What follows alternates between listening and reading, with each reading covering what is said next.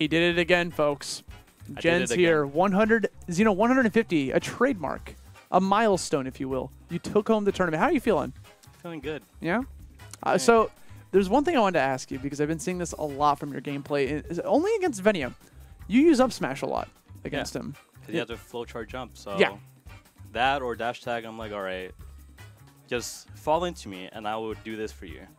So he does that, and he dies for it, so yeah. Yeah, I mean, like I say, he likes to jump a lot, like you just said, able to catch those up smashes. So you didn't drop a single set today. However, both your sets with Venia, the final swing, it was super close.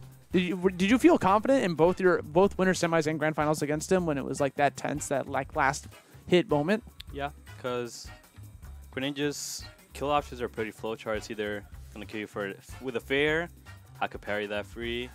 Down tilt, I just respect it. I'm just gonna hold shield and then go away.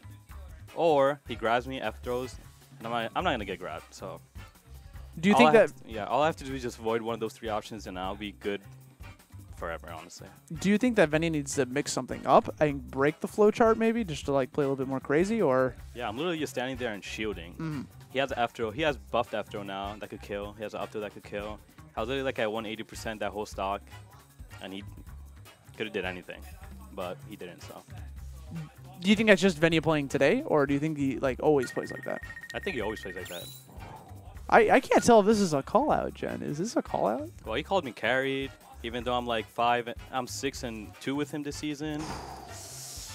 And when the ones I lost were when I was playing Fox, so I don't want to hear it. I have New York's number. Fuck you guys. Wow. I'm honestly kind of tight because he's being a little bitch, so I'm gonna head out. Okay. Peace, guys.